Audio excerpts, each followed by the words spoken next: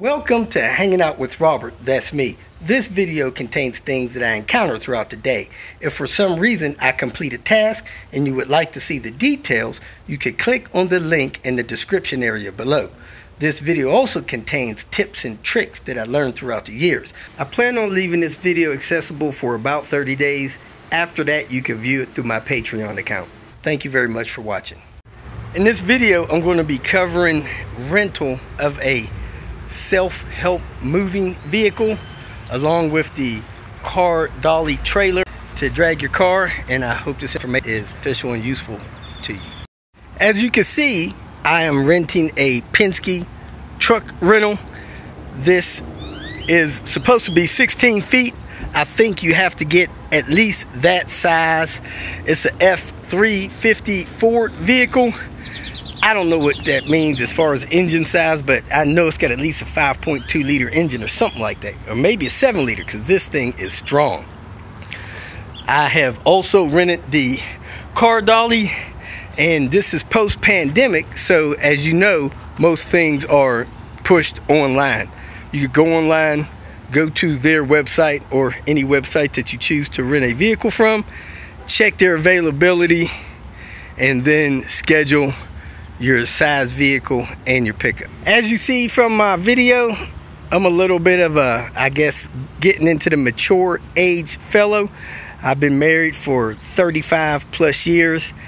Me and my wife has accumulated a lot of stuff. Man, it's sad, a lot of stuff. Plus, I do automobile restoration stuff, so I've collected a lot of things along with that over the years. And supposedly this truck will move a 3-bedroom home. Man, we had a 2-bedroom apartment, and this truck is packed. Let me go ahead and show you what we packed into it. So if you're somewhat of a minimalist, that might work for you for a 3-bedroom home. But if you got a lot of stuff, like we've accumulated a lot of stuff, as you can see, I don't even have all of my stuff in here, and I'm loaded. So, and this is not stuff that I got out of storage somewhere. This was stuff that was just jammed in our apartment. I threw away 2 small dumpsters worth of stuff in this move. So if you got a lot of stuff, get you the next size up than they recommend. If you don't have a lot of stuff, you live a little bit minimal, then this may be sufficient. If you live really frugal, like a minimalist, then you can size down. So just want to start off there. After you decided what size vehicle you're going to select that on the website, enter the zip code. Sometimes you may know the location and you may not see the equipment there. They will deliver the equipment there for you. You don't even know it's happening. You get to the location, your truck is there. If you're getting a car dolly or car towing trailer or any other kind of trailer, that will be there as well. So don't worry about the location you select. You let them worry about that. They will deliver it. One thing I learned several years ago, they do supply and demand pricing. So if you're in an area that the demand for these rental vehicles is high, you're going to have a higher price. If you're not in one of those areas and you're delivering to an area that the demand is high, your price will probably be lower.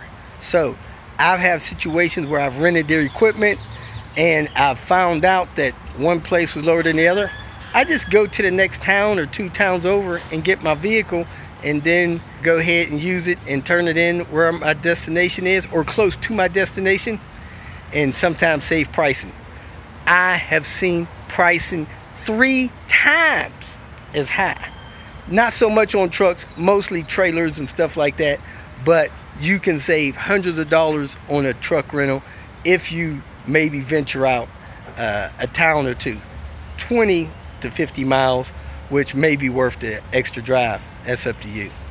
When you pick up your equipment, take your time looking it over. I missed a couple of dings on this vehicle. I caught this one, somebody bumped it, but you want to make sure that you have nicks, scratches, dents, things like that identified. A thing is, dents up on top of the unit, dents around here, people banging up doors. You just want to look at your inspection sheet and make sure that it has all the damage listed on there.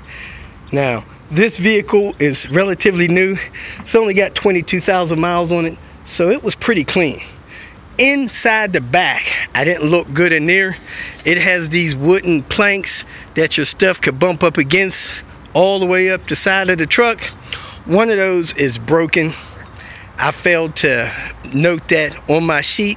I hope they don't ding me on it. Most of your newer vehicles have a backup camera. This one, the backup camera is incorporated in the rear view mirror. I really don't like using those things. I've been driving too long, too many thousands of hours and miles without it. I can't judge those things, so I don't trust them. If you're used to it, that's great. Trucks of certain size, they have the ability to tow cars and other trailers. I seen a guy with one of these, and he had a trailer that was supposed to hold up to 2 rooms behind it. A lot of stuff there. But anyway, you want to use their guide, their instructions, and possibly, if necessary, go to one of their rental centers, and they may even hook the stuff up for you. If you pick up your truck at a place like I did, I picked up mine at a storage facility, they would not help me connect the equipment. So be aware of that. If you need help connecting the equipment, make sure you're renting the equipment from one of the rental services locations. I made a mistake this time. I did not have the help I needed to pack out of my place. I underestimated the time it would take me to fill this truck up. It took me 3 days to get the truck loaded. I lost time. 3 days is a long time. I rented the truck Friday, loaded some stuff up. I thought I was leaving Saturday, loaded some stuff up. Sunday, still didn't get done. And here it is, Monday, and wow, finally got the truck loaded. Took me 3 full days. You don't want to waste all that time, so make sure your place is ready to load up before you go get your equipment. As with any vehicle, when you start the vehicle, just put the key in it. This one is still standard key. Start it up. The vehicle is idling high. You let the vehicle idle until the idle drops. All of the vehicles, to my knowledge, are clean vehicles. They don't want to take the chance on people pumping diesel in them. So anyway, you start the vehicle, you let it idle till you see the idle drop, and then you can start driving. You don't have to wait 5-10 minutes, nothing like that. See the idle dropping? I'm ready to go. While the vehicle is parked, if you want to sync your phone to the stereo system so that you can listen to your music off your phone, talk to people off your phone hands-free, you turn the system on, you press this phone button, add device, you push this for OK, then it says search for your audio. You can also see if there's other Bluetooth devices connected, which I found there was. I couldn't add mine because there was too many connected, so I turned this knob and went to Bluetooth devices. I pressed that button for OK. Then it says add a device, and I could see other people's devices in there. So I hit that, and then I turn the knob, and then I could delete that device. So now I can add mine. So you can go in there and delete all the other devices. Then you make sure your Bluetooth is on. You click add a device, and then you let it search for, connect, and all that stuff. So I already synced mine, so that'll get your phone synced. Vehicle's now warmed up. The idle dropped a little bit more. Now I started driving. First thing that I noticed when I started driving, the vehicle performed with a lot of power. It really didn't feel like it was under any stress or strain at all. Now, when I got on the interstate, I started driving along, and I started getting chimes. Sounded like a slot machine. So I started looking around, looking for what I was winning. Couldn't figure it out. The vehicle has a lane departure warning system. It does a funny chime and a beep. I'll let you hear it when you're crossing lanes if you did not put on your turn signal. So don't let that alarm you. Nothing's going wrong. It's just lane assist, lane departure warning. If you are towing a vehicle, after you get the vehicle started, let me start it back up here to show you what I'm going to do. You look over here and it says if you're towing or hauling, you should push this button and make sure that you get a towing notification vehicle light up in your dash. So I'm towing, I push this button, and when I push that button, you'll see the light light up in the dash next to the P. You see that? That's how it's supposed to be when you're towing. I don't know what it does.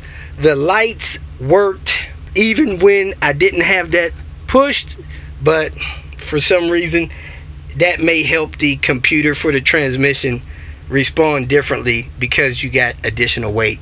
Cars, trucks, whatever you're towing. Now another thing I noticed is that it has some screens up here, just a forward system. You can navigate that stuff through there, and distance to empty seems to be working fine. I got as much as 10 miles to the gallon. I don't know how big the fuel tank is. I'm about to go fill it up, find out. Be aware, these things can take a lot of gas, consume a lot of gas. So I reset my trip. I did 291 miles, 10 miles to the gallon. So we can calculate that out, see how many gallons I burn. Since it's 10 miles to the gallon, that would be 29.1 miles.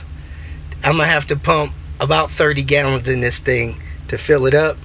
So you're looking at almost $90. Everything else in the vehicle seems to work fine. I did use the cruise control. You turn it on and off here. When you push that button, you get a little notification there. Let you know that the cruise control is there. You get that little light there. And then as you're driving along, you push the set button. It'll set the cruise control, maintain the speed for you. As you can see here, the vehicle has USB charging point. Standard USB, and that may be an Apple port there. This port charges while the vehicle is off, which is nice. Here at the gas station, I like to find stations close to the freeway. I'm pumping gas. It says on the cap that it can do E85 or gasoline. Then it says referred to the owner's manual. I don't know. I don't run the E85, so I'm pumping unleaded gasoline. We're rolling right along, 22 gallons. And you make sure you got a place with the clearance. They'll have the clearance marking, and inside the windshield of the vehicle it says you need at least 10 foot 6 inches of clearance, or you'll hit the top of the truck. So you want to make sure you don't do that. This thing is so high, I guess they didn't have to mark it.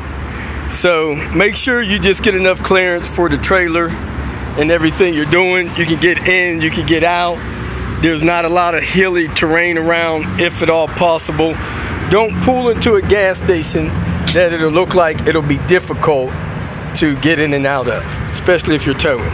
So there I am, $85.88. I pumped 31 gallons, and it said that I had 55 miles to go before I was empty. I don't normally pump odd numbers, so I round it up to the round number. I stop. I don't keep trying to fill it up. You don't want to damage the purge system in the vehicle. While you're driving, if you get to 50 miles to empty, like you see there, 47 miles to empty, the whole screen fills up with a warning that you're 50 miles to empty. So once you hit OK, it drops to that little gauge up there near the top. I'm about to get gas in a few miles, so I don't know if I'll get another big warning or not. If you feel that this information was useful, please like it and share it with your social media friends. You can subscribe to my channel so that you will get notifications of future videos that I post. You can follow me on Twitter, and if you need to contact me directly, please visit my website.